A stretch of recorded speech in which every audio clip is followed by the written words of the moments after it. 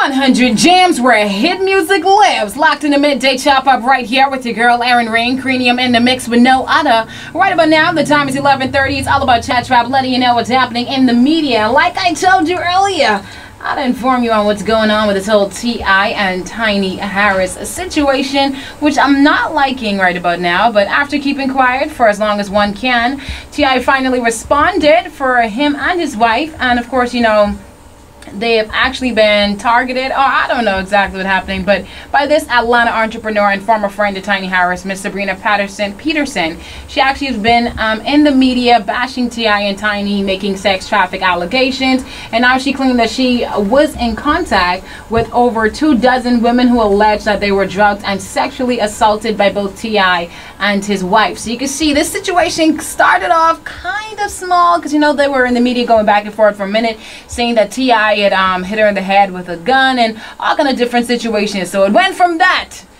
to now, you know, sexual assault allegations. So we'll see what's going on. But T.I. stated in his response that, and this is him, if we want something, we know exactly where to go to get it.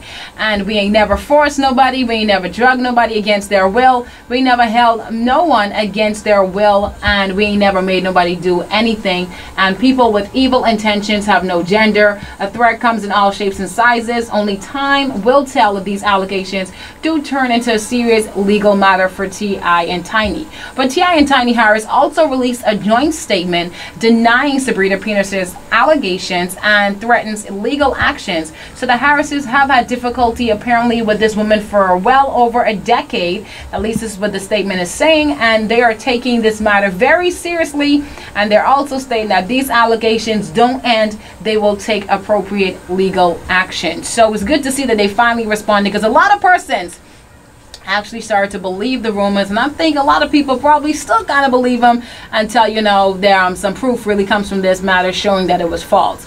But who else is being called out during this time? And is it just a season to start calling out your favorite celebrity, or just, I don't know? But one of America's Next Top Model former contestants, model Lisa D'Amato, is calling out America's Next Top Model creator Tyra Banks for allegedly exploiting her childhood traumas for profit. So Lisa stated that she broke her contract by opening up during an episode of E! True Hollywood story about the alleged mistreatment she and other girls received while competing.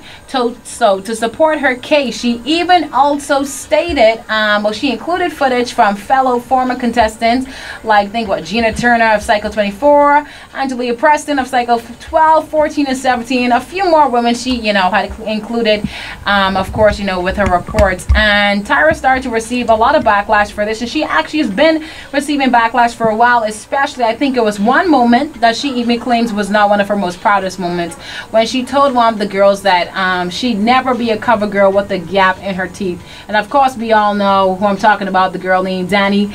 And that was a super sad statement to tell someone, especially when they have a dream and they're trusting in you to make that come to light. But nonetheless, Tyra did say, she felt bad about it. She was not proud of it, and she did apologize for it. So to me, to constantly being called out in the media, especially for something that, I don't know, someone experienced years ago, and they're saying that you play on people's childhood trauma, I'm just saying at this point, just let it go. Just let it go. But that's it for Chat Chat. Letting you know what's happening in the media. But I do got to remind you to pick up a copy of the Tribune today, because, of course, the latest news right now is what's happening with Peter Nygard. They do have a 4 series for his documentary, so you want to be sure to just stay up to date and check that out. And actually, the headlines for the Tribune is "Nothing to Hide. Christie and Davis insist party's reputation is clear amid Nygard allegations." And former Prime Minister Perry Christie said in a new Canadian television program that he has no fear of any investigation into his conduct in public life concerning Peter Nygard. So this is definitely a story that you want to continue to read up on. But that's it for Chat Trap right now, letting you know what's happening right here in the media. Jumping back into the mix, City Girls with Jobs.